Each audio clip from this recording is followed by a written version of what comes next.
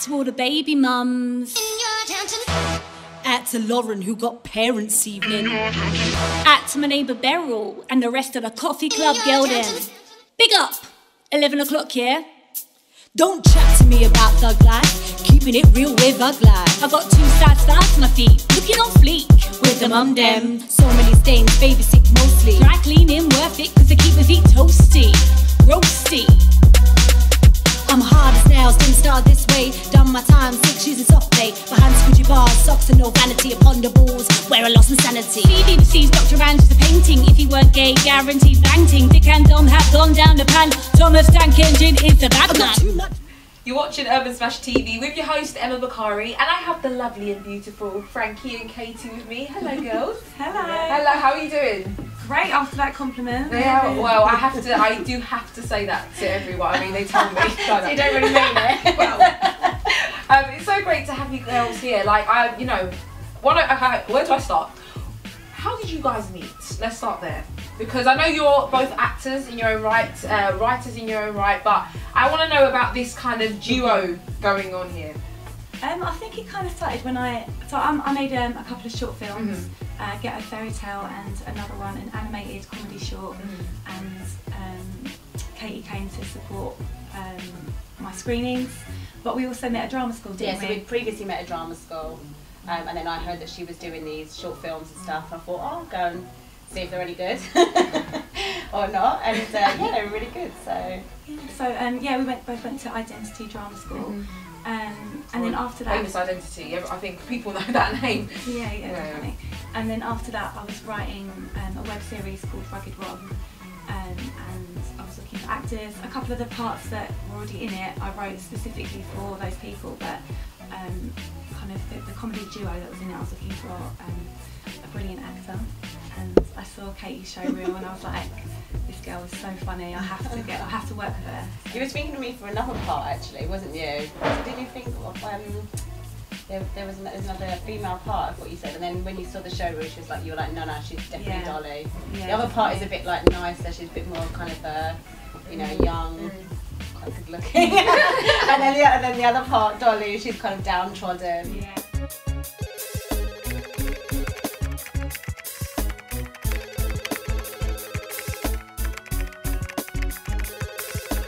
Good morning, Rugged Rock Theatre Company. Who do you like?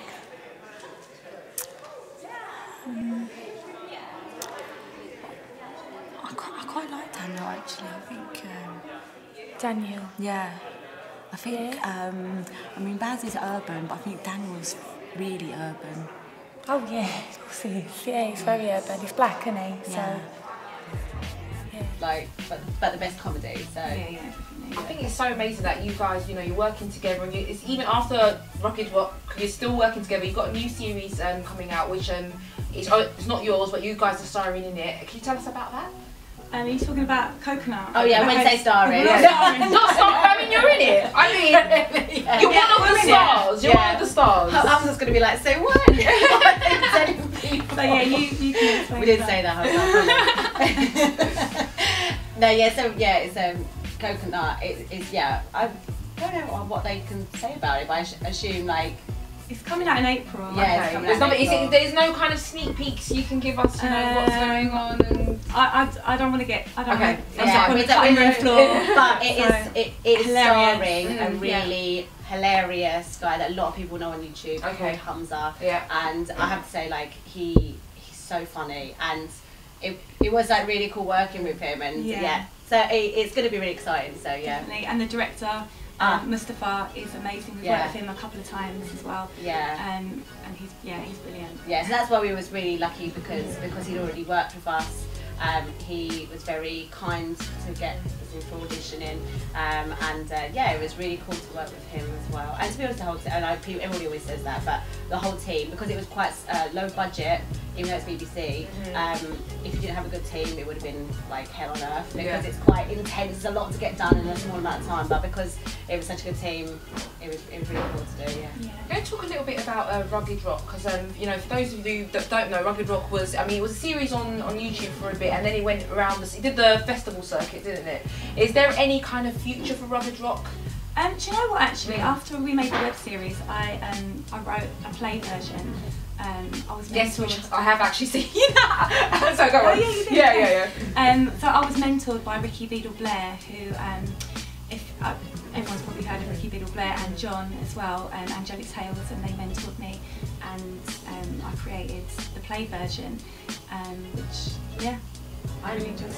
Future is there? I mean, it's a good play. Yeah, I think there is a future for it. Yeah, I would like to get started with that again, but we're kind of focusing on this stuff at the moment. But yeah, at some point, definitely. Yeah. So with the duo, do you see this as this is something you want to do? We want to be like the new kind of David Williams and Matt Linkers, but the female French and Saunders. Yes, of course. Yeah, we do love French and Saunders. Yeah, I do.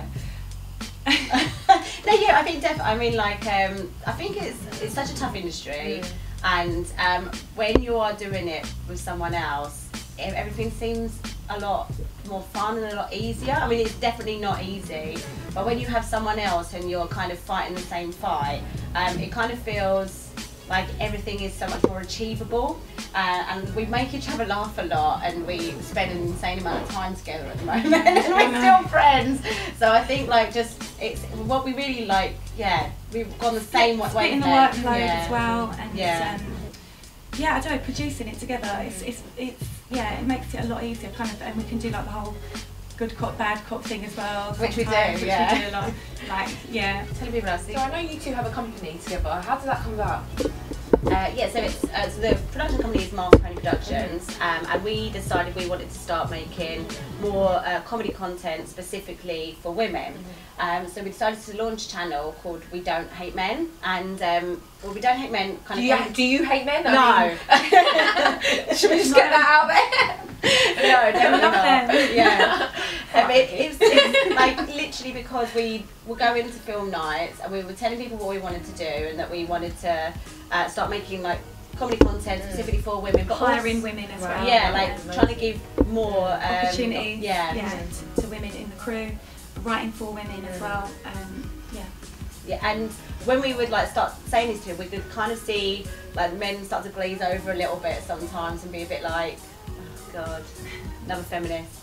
But and then we'd follow it up with like, no, we don't hate men, and we were saying it more and more and more, and we kind of thought, oh, actually, that's what we should call it. So yeah, and we released our first. Yeah, so we released our first parody, our first sketch on International Women's Day. It's a parody of Stormzy's Big Fee Boots. And we've had a really good reaction so far, haven't we? We've had a lot of views as well, a lot of views. It's in the thousands. I mean, last time I checked, it was way over 20,000. I'm sure it's even excelled, way beyond that. So people are loving it. Yeah. How did that? I mean, how quick did you write that parody? Well, actually, so the day it was released, the day that Stormzy released his video. Because we've been wanting to do a parody for a while, and I saw that, I heard that, and I was like, no, we have to write to this because it's amazing anyway. I love Stormzy. Because when originally we wanted to do garage, didn't we? We wanted to do a garage. We were like garage girls. Yeah. So we're like, we just wanted to be in a music video. Like we were do a garage track, secretly and then want to be rappers. Frankie was like, no, it's all about grime now, and I'm like so out the loop. She had to like school me on everything.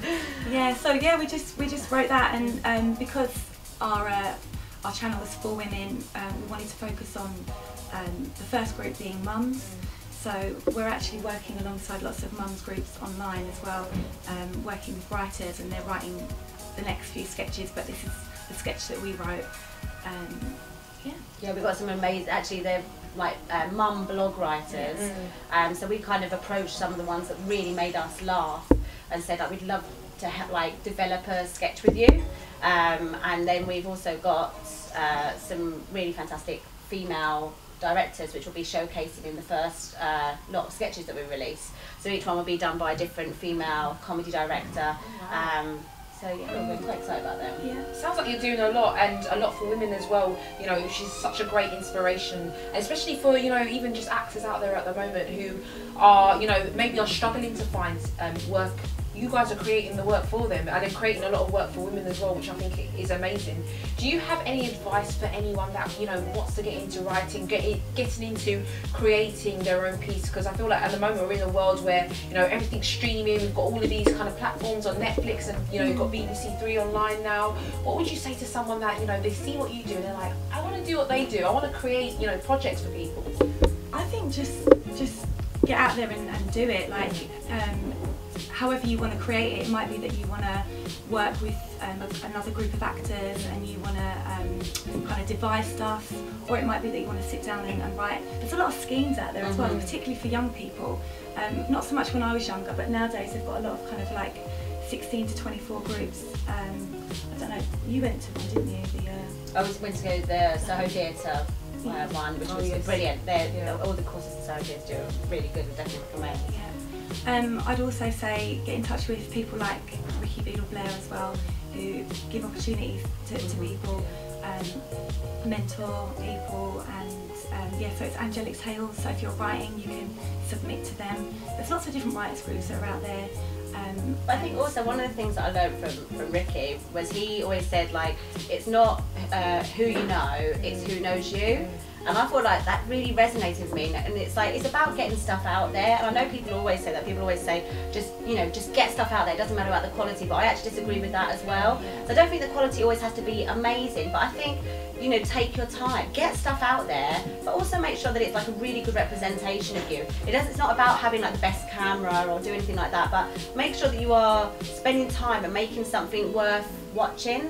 I'm not saying like all the stuff we do is worth watching or anything like that, but we also like took our time and we've like really saved to be able to afford equipment and things like that. So I think it's worth like, you know, just really investing your time in it. I mean, yeah, I definitely agree with you, but I think how I kind of started out back in the day when I was making my short films and stuff was that I didn't have a budget. I didn't, you know, I did purely rely on my friends being in my stuff, or like the few DOPs that I work with or whatever, kind of contributing their time. And there's a lot to be said for that process as well, because you can learn a lot from doing that. But yeah, I definitely agree with you in terms of quality and like. I suppose if you're doing it like that as well, though, I do think it's important to like really make sure people are appreciated. So if people are giving their time for free and stuff like that, then make sure that you treat them well. So don't get them along for free and not feed them, or not edit the stuff and give them the footage that they are relying on for their show reel. But I think we're kind of at the stage now where and that's another thing we're trying to do, is we're trying to pay people for their time. It might not, we don't have a huge budget because we're self-funded, but you know, token payments. Just because we do really appreciate each and every single person that we work with. Most definitely. Well, thank you so much, Frankie and Katy. Just before you go, could you tell our viewers where could they find your stuff if they wanted to, you know more about you and more about your projects that are coming up as well? You can find us on YouTube. We Don't Hate Men. It's actually called that. We like them. We do like them. My Twitter, I'm Katy_Blossom. And I'm at It's Frankie Marie on Twitter as well. And we have probably a new web series called Law and Disorder coming out as well, so watch out for that. Law and Disorder. So a lot of things, things in the pipeline. Thank you so much, and all of the best in the future. Thank you, Emma. Thank you. You're watching Urban Smash TV. I'll catch you very soon.